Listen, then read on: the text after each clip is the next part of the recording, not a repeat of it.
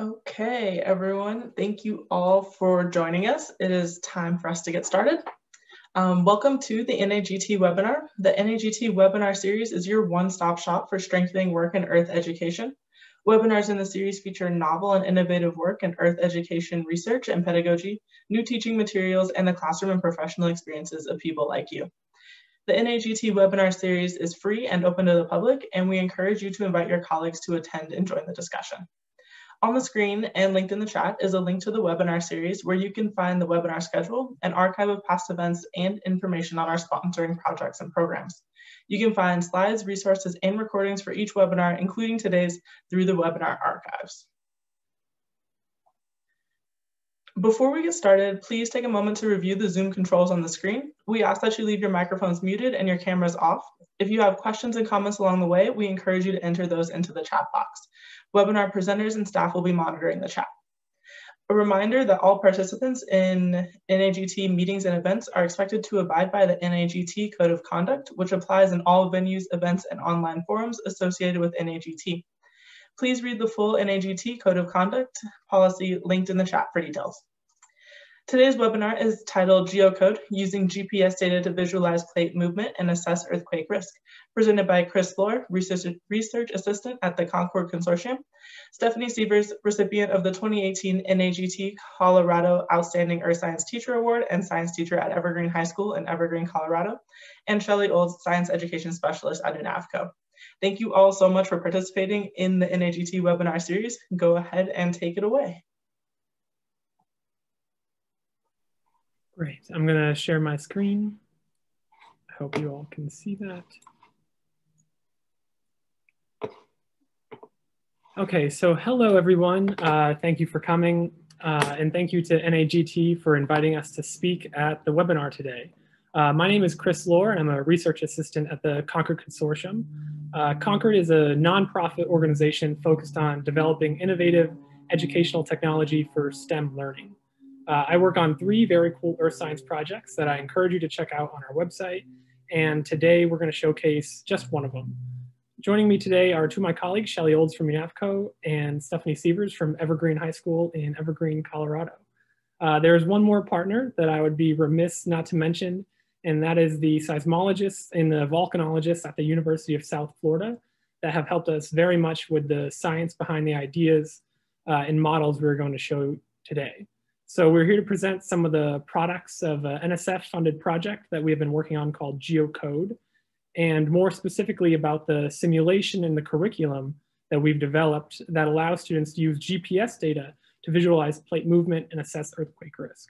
Because we're funded by NSF, everything we're about to show you and everything that Concord produces is all free and available online to the public. So you're welcome to go and try this out right after this. Actually, you're gonna try it out during. So here's just a quick overview of what we're going to be doing today. I'm going to provide an overview of the GeoCode project and its goals. Stephanie's going to discuss how Shelley's going to discuss how GPS data can be used by students in the classroom to investigate land movement. I'm going to demo the GeoCode model and some of its features. You're going to get hands-on experience with the block coding in the GeoCoder and see some of a little snapshot of the curriculum that students actually go through in the curriculum module. And then Stephanie's going to share some pilot testing results from an implementation that she did with her fellow Evergreen teachers in 9th grade classrooms remotely during the pandemic. So here's a quick overview on the GeoCode project. Our goal on this project is to integrate computational thinking and geoscience concepts in order to engage students in creating visualizations that help them understand and assess the hazards, risks, and impacts of volcanic eruptions and seismic events.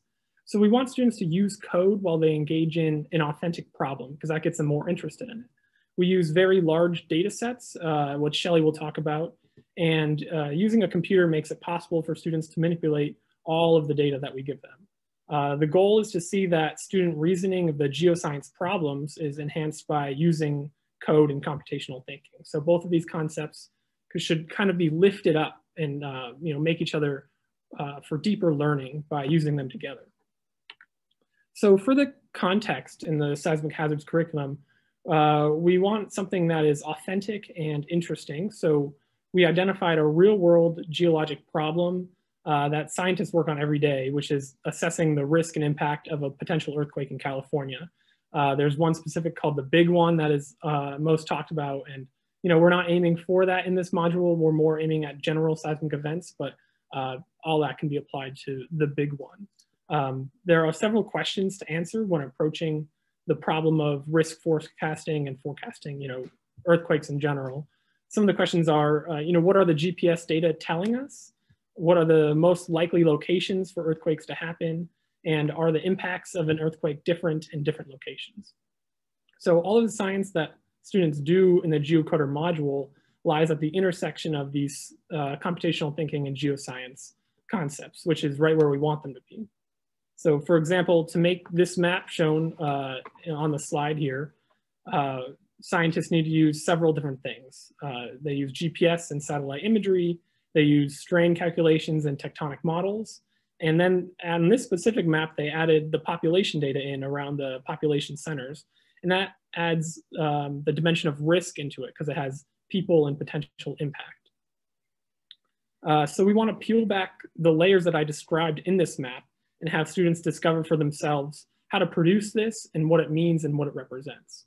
So to talk more of the GPS data in the module and how it can be used for this inquiry-based science, I'm going to hand it over to Shelley.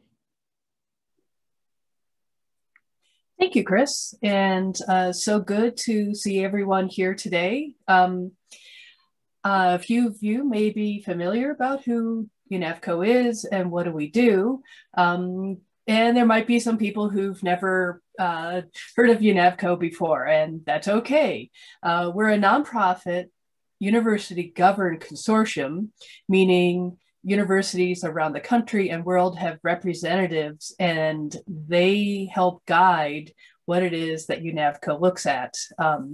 We facilitate geoscience research, meaning we have instruments that we can share.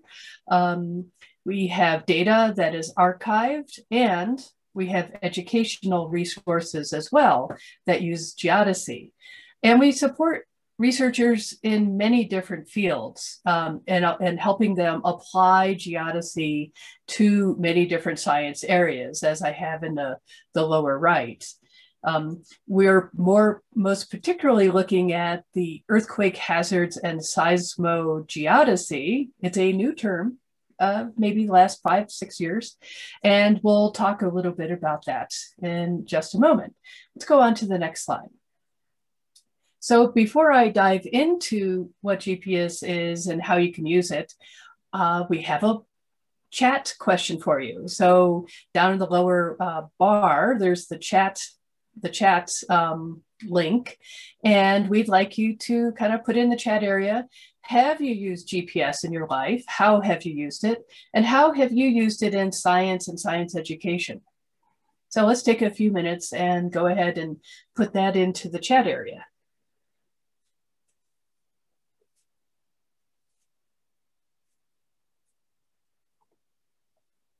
Don't be shy.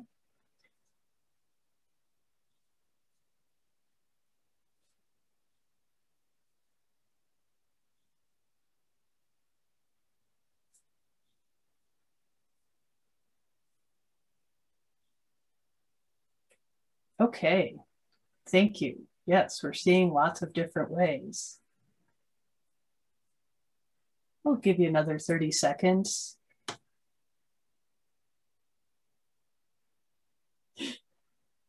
Yes, for travel. Yes, I think a lot of people use that every single day.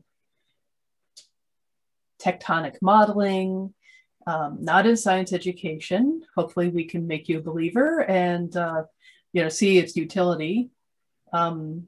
Individual patterns for life, for mobility assessment. That's awesome. Find places, yes. Hotspot tracking, volcanic monitoring. Yep, absolutely used all the time in there. In fact, it's being used right now on Soufriere and Iceland and Kilauea. It's in our phones. Yes. Yeah. When I first started teaching this, only a few phones had it in there, and now everybody. A recovering geodesist. Ah, yes, thank you, Matt. So good to see you. Research, haven't used it in teaching, used it for contour maps, visualization, stream flow visual analysis. That's really cool. And inflation and deflation. Yes, absolutely. That's used quite a bit. And so for those who haven't used it in their lives, let's go on to the next slide. Yeah, so there's a lot of ways you can explore your world with GPS data. And there's lots of ways that you can jump into this data. And you know, with the NGSS, it spans everything from students collecting the data themselves to analyzing it themselves, creating visualizations to help understand the concepts. And with GPS, you could collect the data yourself with a phone, and it would be already processed for you, and it's, you know, good enough within a couple meters. If you want to get it down to where you can use it in scientific studies, you would need to process it some, and that's not something that you would have high schoolers necessarily doing in a few class sessions. There's all sorts of things that get in the way between the GPS signals that come from the satellites, as illustrated with those little satellites, and the unit that's on the ground, which is pretty big. You know, it's a couple feet across. And that's something to consider. How much time do you have to have students work with data? They may look at just one location. They may look at multiple locations. They may start from tables and graphs. If they need to look at all the locations at once, then you're kind of moving into the realm of big data if they're doing actual quantitative analysis. Let's go on to the next slide. So just as a summary, you know, you might have them start from a table of data. And I have made this table deliberately small because there's 7,400 rows of data. And if you've ever done this in the classroom, you have students graphing up just time versus, let's say, the north motion, and you could end up with a graph looking like what's on the right. I threw that into numbers, and I deliberately let it stay messy. It's really hard to read that bottom x-axis, the y-axis. You know, actually the trend is like super straight. It's like, whoa, what's going on here? Mathematicians really like a lot of GPS data. So you could do one at a time. And let's go on to the next one. And so you could have students jump in and start with the graphs themselves, as shown on the left. And they could come up with the trend in the two directions and the velocity for each direction, and they could add it up graphically or using Pythagorean theorem and come up with the resultant vector. Next slide. And then you could put it on a map to kind of show, you know, here's Iceland. Without even knowing much about Iceland, you could see these two pieces of land are moving away from each other. And there's a fair bit of unpacking. You know, students aren't used to seeing 3 dimensions of motion at once in a graph. And now they're unpacking it and they're seeing it in 2 dimensions, but still, that's pretty complicated. Well, now let's go on to the next one. Now analyze this, you know, quantitatively analyze this. And you could use the GPS poster that we've developed for the Western United States. It has, I'd say, 3/4 of the GPS stations shown. Each red arrow is actually a vector. It is scaled. Each one of those is a high precision GPS station. And if you wanted to like zoom in, you could use the GPS velocity viewer. And, you know, our eyes actually are a really good big data analysis tool. So that's really cool. But let's say you want to go more, you know, you can go beyond the patterns. And that's where GeoCode comes in, because now students can take the data and actually, oh, wouldn't it be nice if they had an algorithm where they could like go through a whole bunch of stations and pick their area and study it in more detail? That's where GeoCoder comes in. So let's go on to the next slide.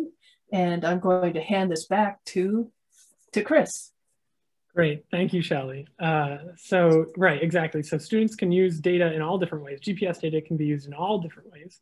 But what in the GeoCoder, what they use it for is seismic movement, right? So real seismologists use GPS movement as the basics for almost everything that they do. Well, when it comes to land movement. And we have integrated that GPS data into several scaffolded steps so that students can understand what it is showing and how it can be used. Some of the activities that students do in the module with the GPS station are they plot the daily movement of one or more GPS stations over time. So you can see a dot for each day, and then you can watch the trail kind of on the north graph that Shelley showed. They identify trends in the GPS velocity in California. They identify which areas in California have high differential land movement, because high differential land movement leads to strain, which leads to earthquakes. And then they create different maps of strain rate throughout California and the surrounding region. We prompt students to identify the level of risk, especially with this last bullet point, the maps of strain rate, the level of risk of different locations. And risk is something that we're really deliberate about in this module. Risk has two factors to it, both the likelihood of an earthquake happening and the impact of an earthquake hazard. So we combine these two variables, the likelihood of an earthquake and the potential impact, and then we get students to conclude and reason about the level of risk of different locations in California. So here's the GeoCoder. I'm actually going to go to a different tab and just show you a little bit about what it is to do all these things that we've talked about with the data. So if I want to show all the GPS stations on the map, kind of like what Shelley just did, I'm going to go to my block category menu. I'm going to put it in the program workspace here, and I'm going to show GPS stations, all of the GPS stations. It makes a nice snap when you click them together. I'm going to show all of the station velocities by leaving this box ticked here. And we're going to see something pop up on the map visualization. So here are all the stations that NAGT generously provided to us in California and the surrounding region. You can see all of their velocities shown by the blue arrow with a small scale bar here. And I can click on any one of these and I can see its ID, well, its name, latitude and longitude, speed, and direction. We also have special blue stations here that we have every day, their location for every day since they came online. And I'll go over that a little bit and you'll get to play with that data a little bit too. So say I wanted to filter this data. I want to see only the ones that are moving at a minimum speed of like 20 millimeters per year. So I'm going to bring my filter block in. I'm going to put the all GPS stations into the select from slot. So it picks from that data set of all the stations showing on the map. I'm going to set the minimum speed to 20 millimeters per year. I'm going to hit run. And what we see, pretty interesting, is that all of the stations, almost all of the stations, besides this one holdout, on the east side of California, they go away because they're all have a lower speed than 20 millimeters per year. We're all on the West Coast, they stay there. And so, this is how we get students to start recognizing the trends and some of the patterns in the data, in the GPS data. So then they find that there is a lot of differential movement in California. One side is moving much faster than the other side. And they start to wonder why. So we show them this deformation simulation. It has two plates, plate 1 and plate 2, and 3 GPS stations that we kind of view the window of because we have their 3 coordinates and we know how fast they're moving. So I'm going to go to my deformation category and pick out the deformation block. Copy this 3 times. So for plate 1, I'm going to set the speed to 20 millimeters per year and the direction to 0, which is north. And for plate 2, I'm going to set the speed to 25 millimeters per year and the direction to 180. So it's going due south. So we're getting perfect shear strain here. They're moving perfectly past each other. And so I'll hit run. And we'll see the other grid disappear and we can just see the grid inside. We can see how the lines bend as the simulation runs. For 500,000 years, this is how much the land around this fault that are moving at with the 2 plates moving at this speed would look if it never had an earthquake. but this is not realistic, right? The land just doesn't keep on bending and stretching like this. It's not completely elastic. So what we're doing is we're working for our next version, we're going to add earthquakes into this. So when the lines bend, you'll be able to see them rebound back. You'll be able to see them snap back, just like the brittle deformation of the brittle cold crust would. And you'll see that several times throughout the 500,000 year time period. And in that way, students can see that the plates are always moving, but there's an earthquake cycle, right? So an earthquake happens, more strain builds up, and then another earthquake happens. Earthquake happens, another strain builds up. So this is how they kind of see earthquakes and plate movement. And once they understand that, they understand the concept of strain. So I'm going to show strain on the map now, compute the strain rate, which is strain buildup over time. Color the map by strain rate, and we allow them to choose between an equal interval method or a logarithmic method in order to group the data and therefore visualize the data in different ways. I'm going to pick the logarithmic method. I'm also going to show strain rate value. So we're going to compute the strain rate, color the map by that strain rate, and then show the value of the strain rate.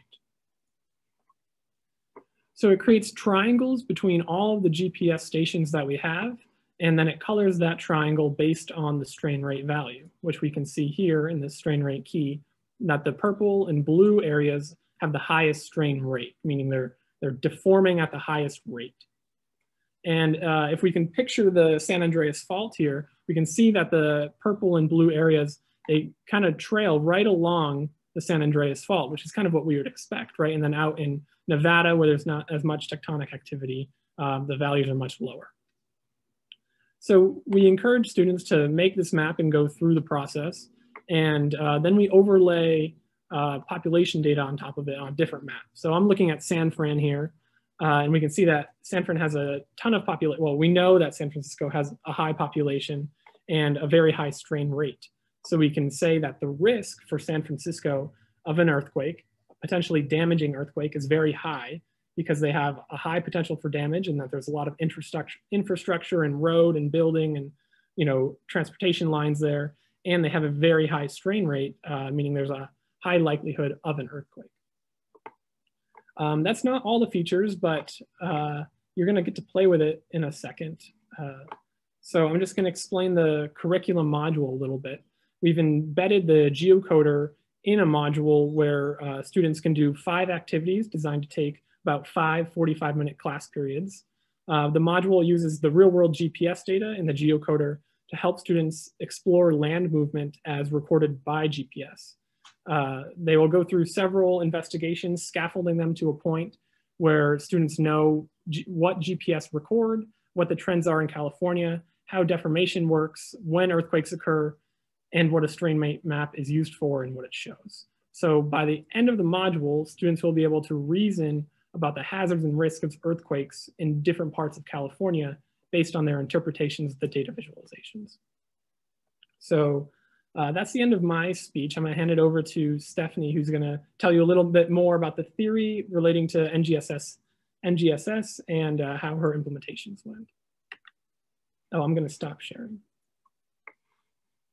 Go.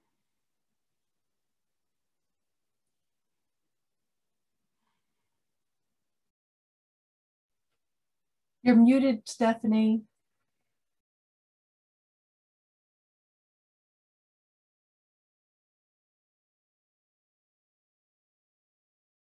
There we go. I clicked it, but I didn't quite click it. Sorry about that. I'll start over. Hi, I'm Stephanie Sievers, and I am a high school science teacher in Evergreen, Colorado. I wanted to start out by talking briefly about the NGSS three-dimensional learning model. And I think that many of you here are familiar with it. You probably have seen this graphic before, but I just wanted to review really quickly and talk about what it is. So the NGSS three-dimensional learning model is a vision for teaching science, not just as a body of knowledge, right? But as a process of acquiring knowledge, a way that we refine and revise knowledge. And that was the vision for creating these 3 dimensions. And so this graphic here, the orange is meant to represent the core ideas, those concepts, science content, right? The green on the bottom, the cross-cutting, that is supposed to represent the dimension of these concepts that cut across all dimensions of science. So if you are teaching biology, chemistry, physics, geology, astronomy, whatever you're teaching, there are these concepts that are in common with all these disciplines, like patterns, cause and effect, stability and change, things like that. These are things that will help us learn science in an interdisciplinary way by learning those. By the way, I'm laughing. I considered blurring out my background, but I wanted to leave my QR code just in case someone wanted to scan it. It's for my students and it turns the lights on. So whoever, I know that there is a maker nerd with us, and that makes me really happy that to have you here. My lights came on. So at any rate, the 3rd dimension is those practices, right? What are the practices that science and engineers engage in the process of doing science? And ideally, we will learn those in the classroom as well. So that's a 3-dimensional learning model, that those 3 dimensions really constitute a way of teaching science through doing science, and that students are doing science. Now, I am a geologist by training, and I am an earth and space science teacher, and I believe that the earth and space sciences are a little bit special and a little bit different in terms of the way they kind of fit into the classroom. And so I wanted to ask you if you wouldn't mind thinking for a minute and putting something in the chat about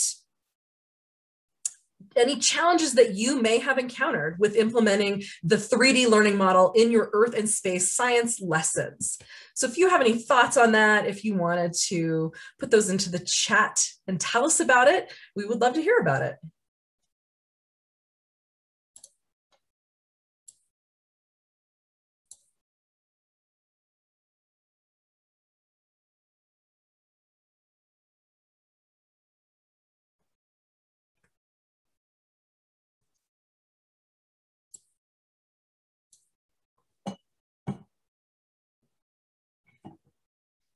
I'll start us off. So I don't see the chat. Maybe it just takes you a while to type, but there's just a lag between them when you want. Oh, there you go. Some people are putting.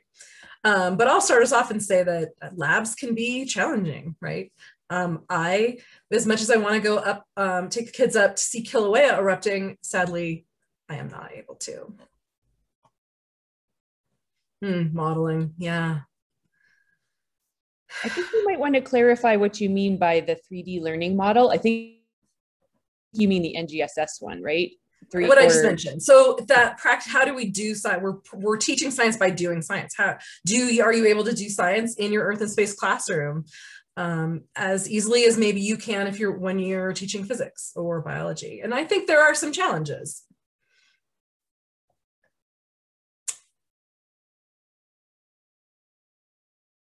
A wide range of abilities. Oh, the amount of time. I know. I wish that I could have sort of a half day to do some lessons in earth and space science.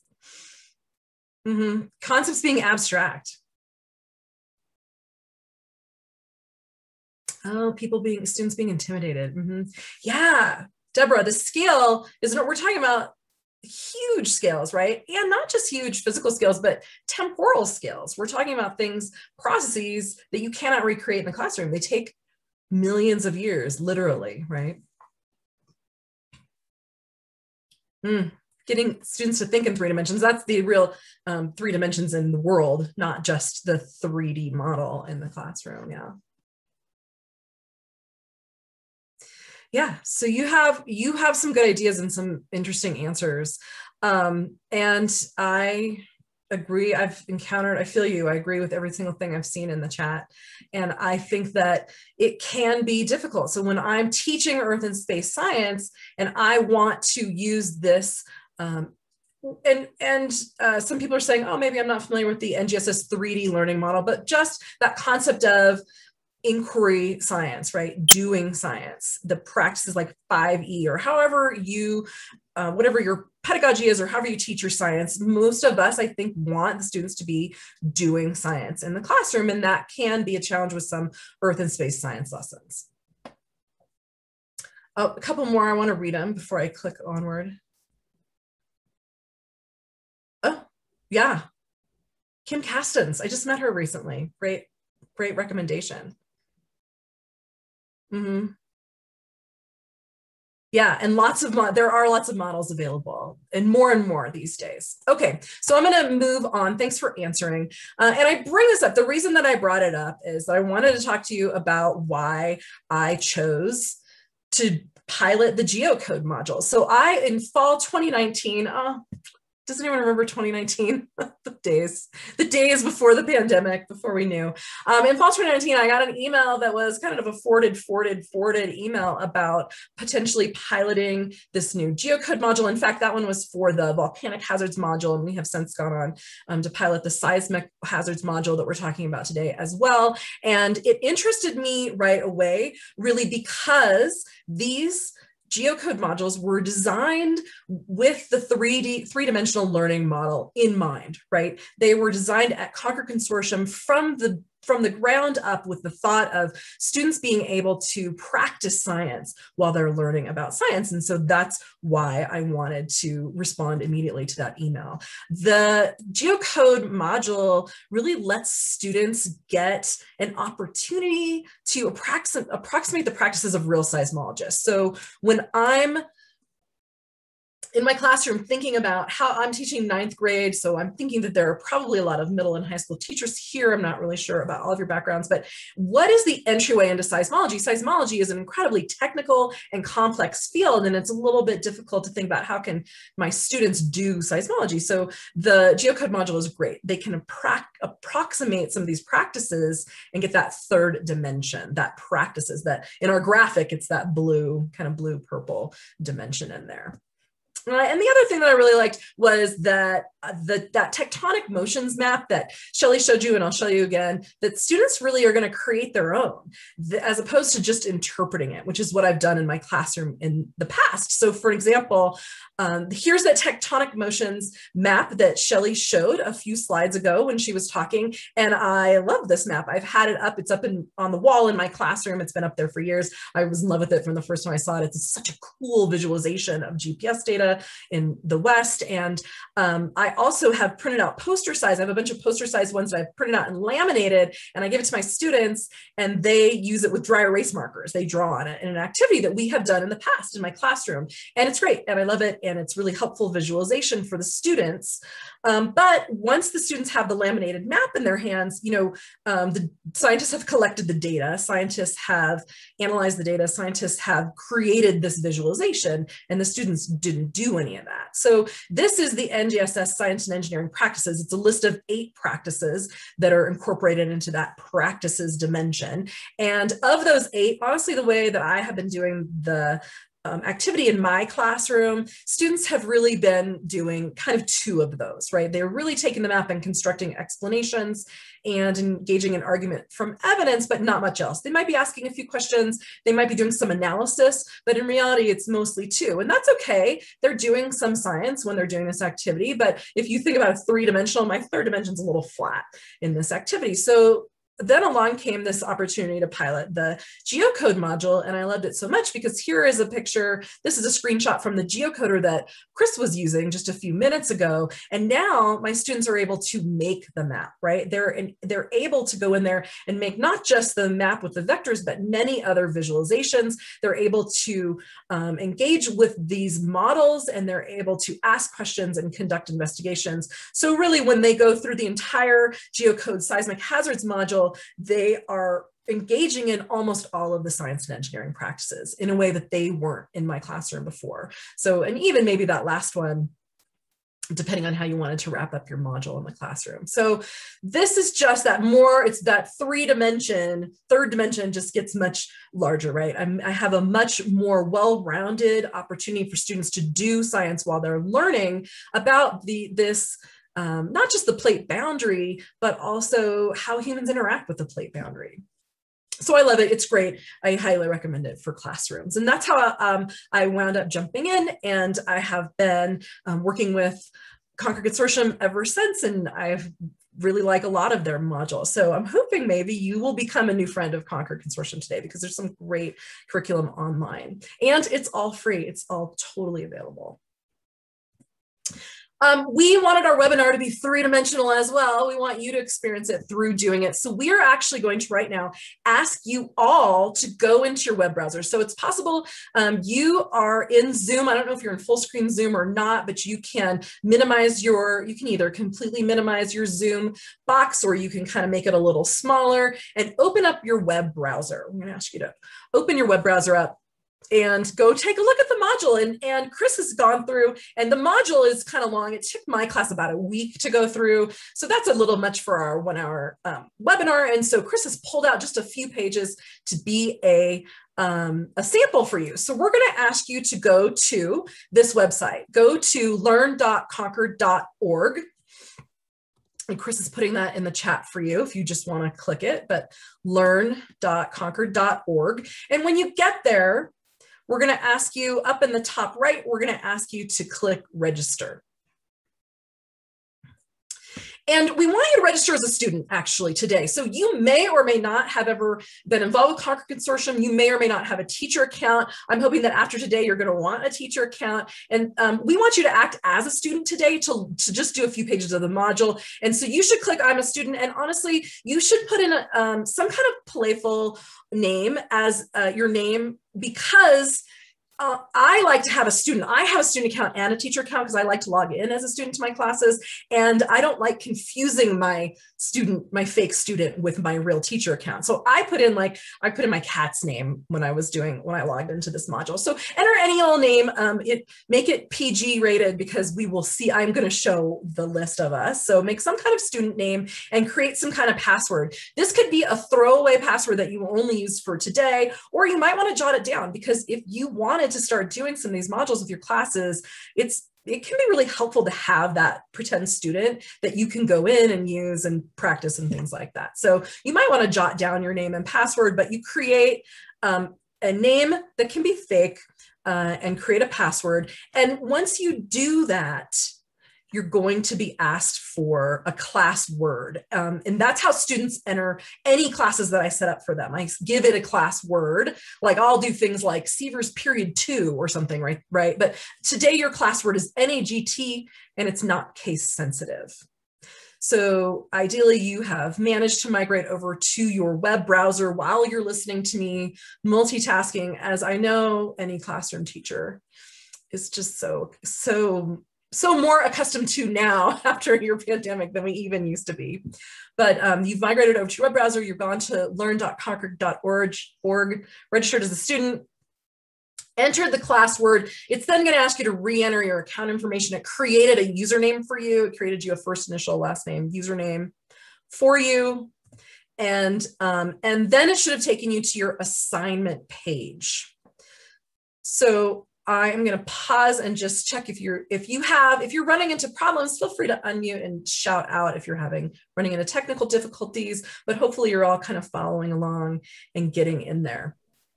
What is the class word? The class word is NAGT. Thank you. No problem. NAGT, and it's not case sensitive. You can do all caps, you can do all lowercase. NAGT is our class word today. Yeah, I put in my password, then when it says to confirm, I put in the exact same thing, and it says it doesn't match. I've tried it like 4 times. Oh my goodness. Maybe it doesn't have to be super secure. It's not. I just put in like a string of numbers, and then I put in the same string of numbers under confirm, and it says they do not match. Then I tried letters. I did the same letters, and it said that it does not match. Huh. I don't know. I don't know how to resolve that issue other than to retype. I noticed that it dropped the first initial of my first name. So when I added it, it allowed me to log in. Oh, that's interesting. Making our lives better through technology. Yeah. Thanks and to these computers, we can now make faster, more accurate mistakes. Right, and this is how it goes. So I tried this. I've actually logged into this class. I've created 2 student accounts in preparation for this webinar, just to make sure. And of course, the life of a teacher, right? We go through, we try it, and then all of a sudden when your students are doing it, oh, there's these brand new problems that you've never encountered before. So technology. Okay, so hopefully, so some of you are going through and encountering some weird problems, and I'm hoping that maybe if you try, maybe even reloading the page or just completely retyping a new password, I hope you're able to manage it. If not, maybe we can go kind of off to the side with you. Oh, God.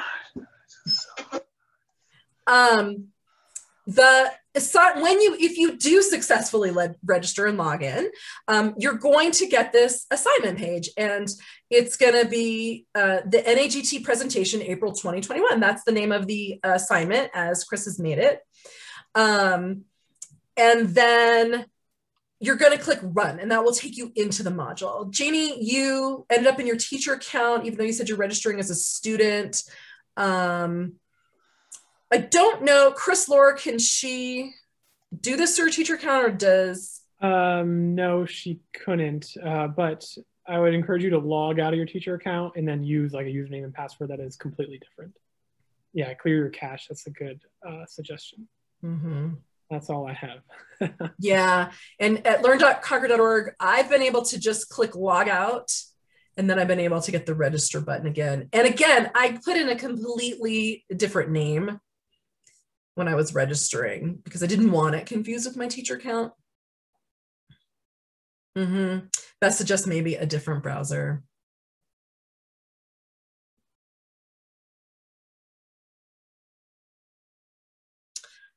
So here's what I'm going to do. I'm going to stay online, and I'm going to keep helping to problem solve for those of you who are still trying to get in. And I am going to let you go through, for those of you who have experienced clear sailing, excellent, congratulations.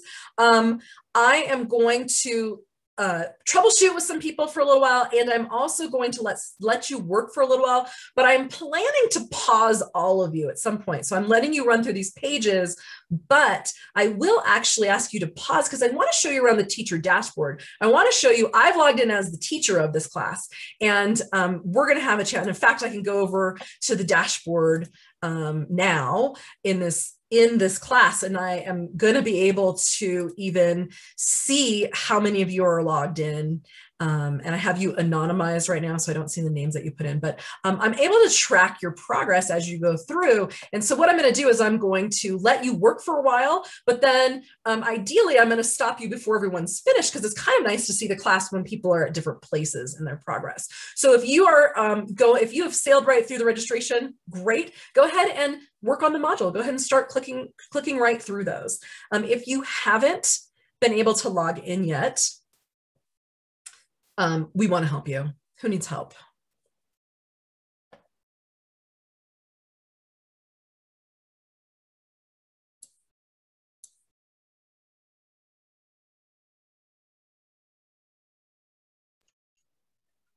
I put in what I thought was my username and my password, and it says my login failed. Should I go back to the start? I might, we might be able to kind of troubleshoot that, and maybe it gave you a funky username or something. But honestly, I would probably, since you're just making a fake throwaway student account, I might just start over. Okay, thank you. I had the same trouble that it sounds like some other people are. I think it combined the first and last pretend student name that I put in into a username, and it made one up that sort of mushed them together. And the error that it gave me seemed more like that it was confused about the password. But when I noticed that and just used the username that it assigned, it worked. So that might be what they're running into. Yeah. Okay. Thanks, Randy.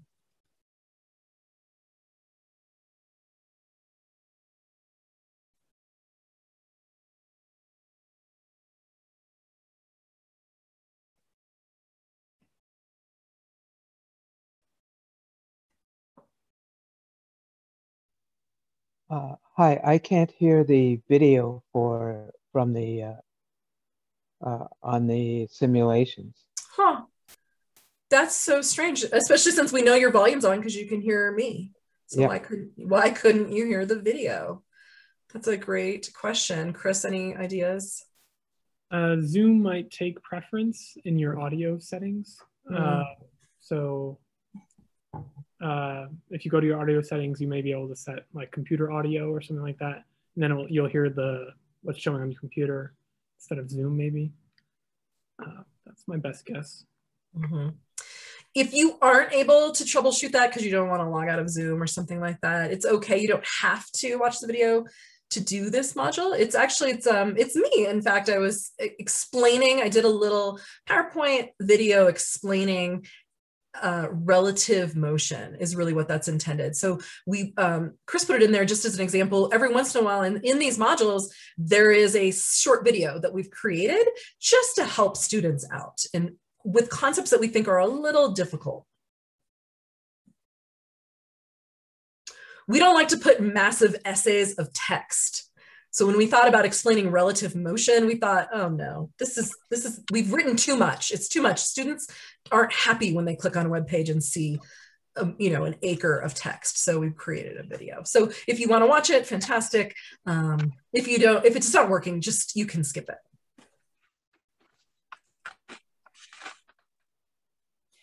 Let's hang on to the question, is there a way for a teacher to try out the module without setting up a class? Like repeat that when we're through this section? Because that's a really good question. Thank you, Martin.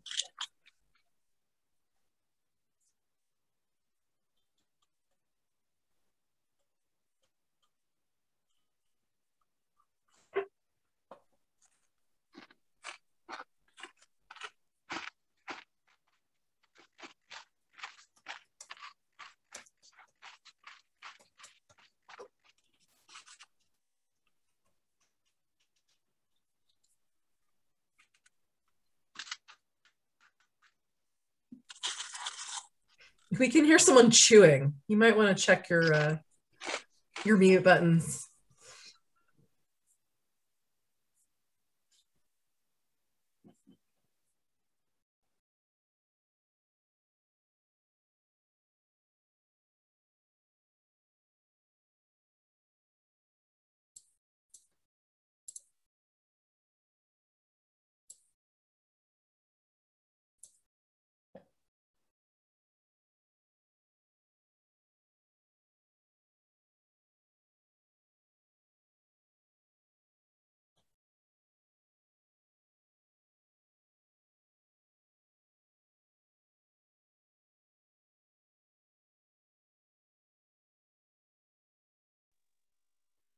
Is there a way for students to add data to any of these maps from a GPS or a seismometer that they might have at their school? Not in this module.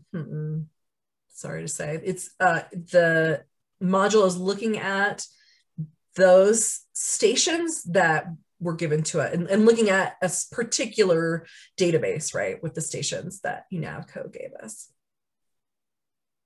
It's a good idea, though. It would be pretty cool.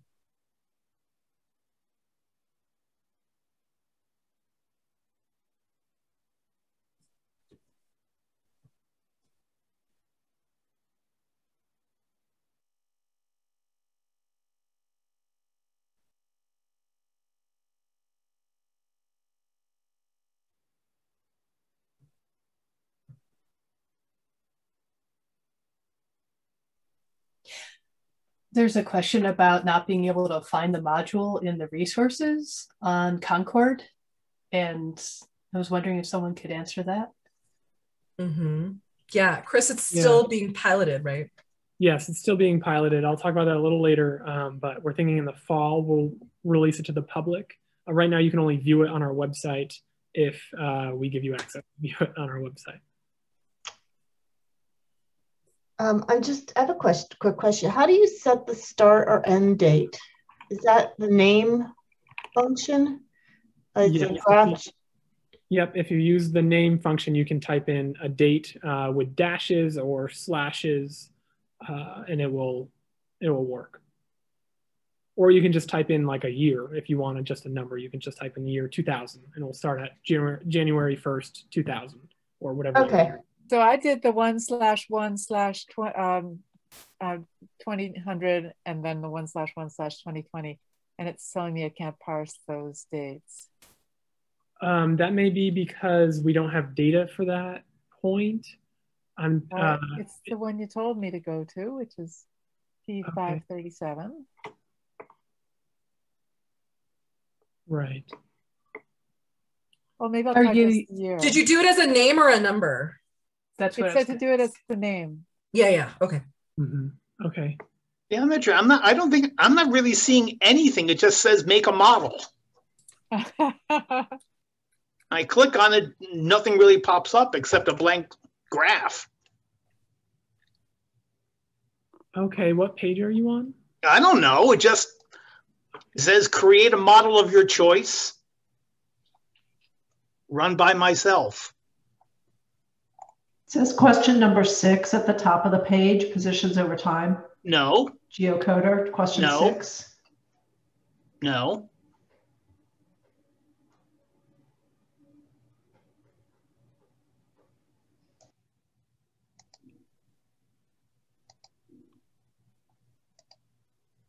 It just says classes and offerings. Create a model of your choice. Why do I feel colder when I am wet than when I am dry?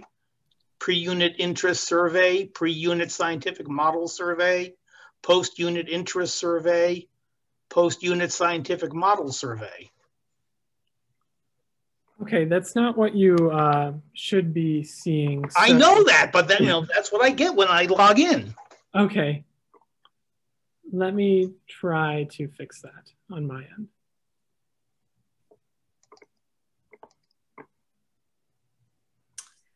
So back to the date issue, I tried just putting in the year and it still is telling me it can't parse it.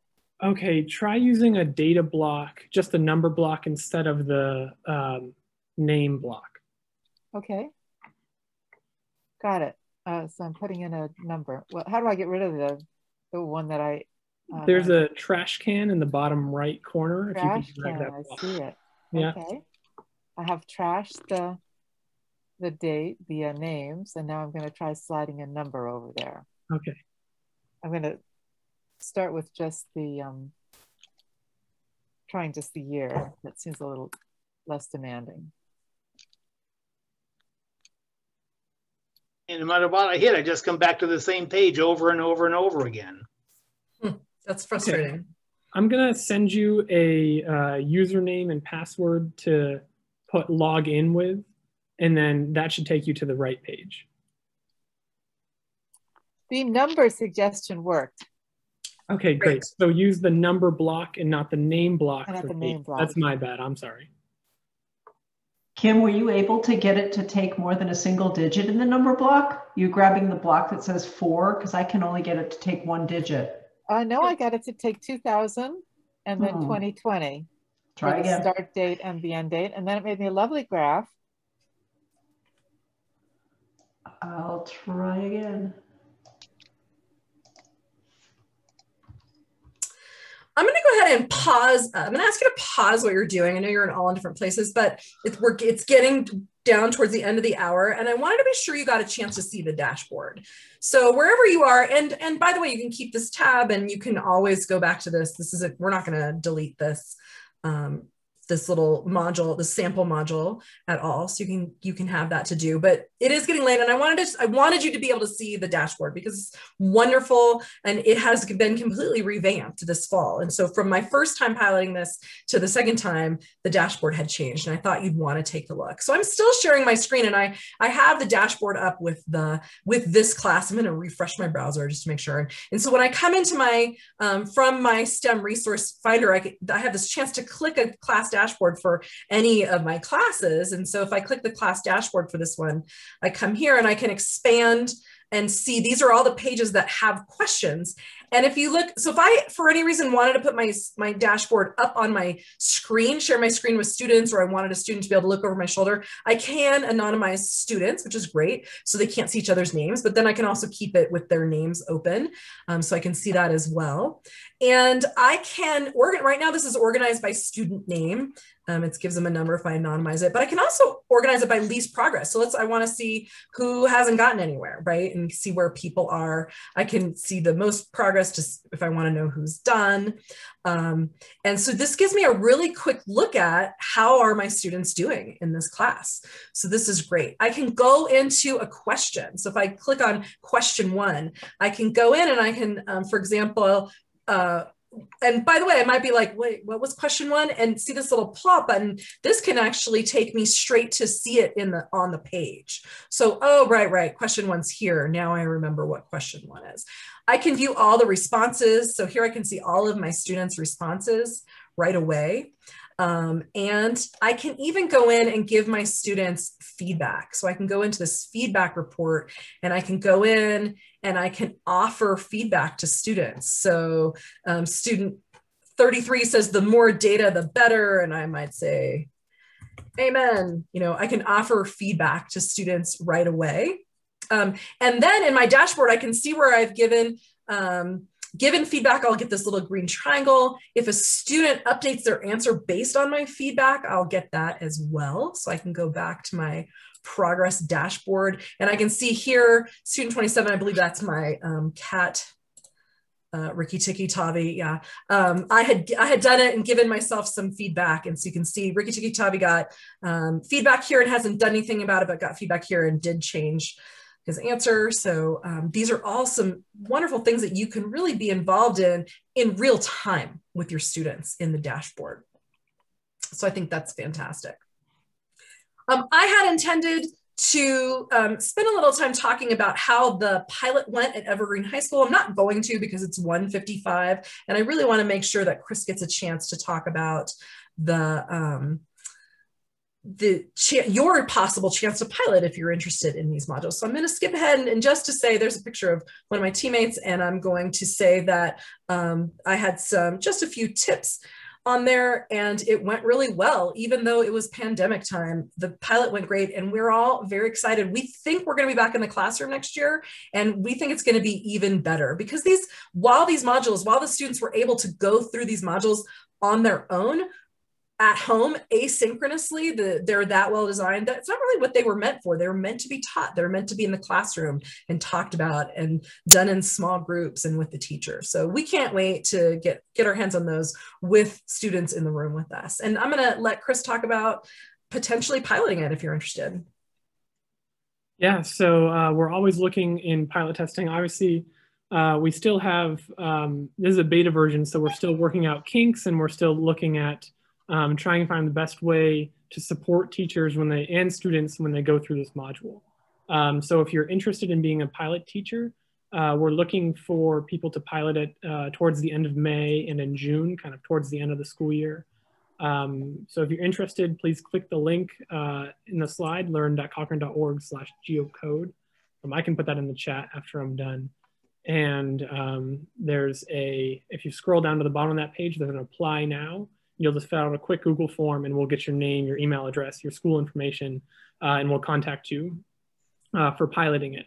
Like I said before, if you think about using it but don't have the time this year, we're going to release it publicly for the fall semester. So you'll just be able to go to learn.cochrane.org, search for the Seismic Hazards module or the Volcanic Hazards module if you're interested in TEFRA, and be able to assign it to your class from there without us having to sign you up for you.